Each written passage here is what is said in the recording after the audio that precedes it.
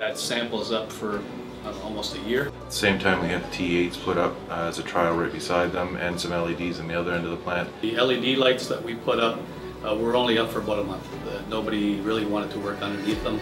We went back to just a metal halide light there. The LED lighting that we had produced a lot of glare and overshadowing on the parts. We just couldn't really see. We got to make sure that our welds are perfect for our customer. I think the Think Induction lighting was far superior than the LED high base. Our corporate standard was T8s, so we started to go down that path. Went to some other facilities we didn't really like what we'd seen. Fluorescent fixtures high up in the ceiling with multiple bulbs burned out, and talking to the maintenance staff, it was high maintenance issues.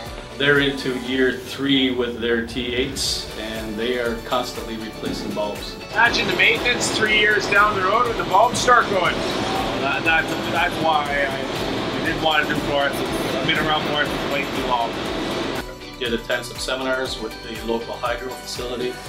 We spoke to other facilities that had induction lighting. We really did our homework, and the induction lighting was far superior. It was a better product and, in the long run, cheaper product. We are seeing the savings in our hydro consumption. We've been tracking it, and the savings are real.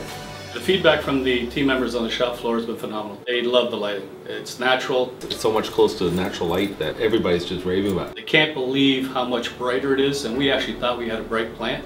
Brighter but more uniform. Without casting too many shadows, it's easier for us to catch a small miss or a hole or a crack. It made it easier on our job. We've actually increased productivity and production and profit with the new Think Induction lighting. Our customers who come in to visit regularly, I mean, we have Toyota and General Motors coming in, they're all astonished by the lights, and they're asking for information. Working with Ray and I, it's been a pleasure. I mean, we've had no issues whatsoever. They've delivered on everything that they said they were going to deliver on, and their product is superior to anything else that we've seen on the market. It's a no-brainer. I think this is the technology right now to go with.